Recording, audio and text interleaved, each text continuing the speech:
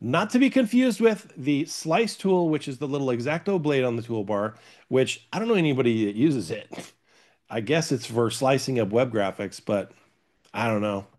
I kind of wish the knife tool was the X-Acto blade because that's how I think of it.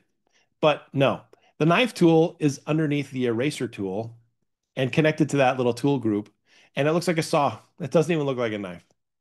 But here's what it does. If you have a group of objects, let's say, let me zoom in. Uh-oh. I skipped ahead. There we go. If I have this object here and I want to make a shape that follows her cheek, let's say.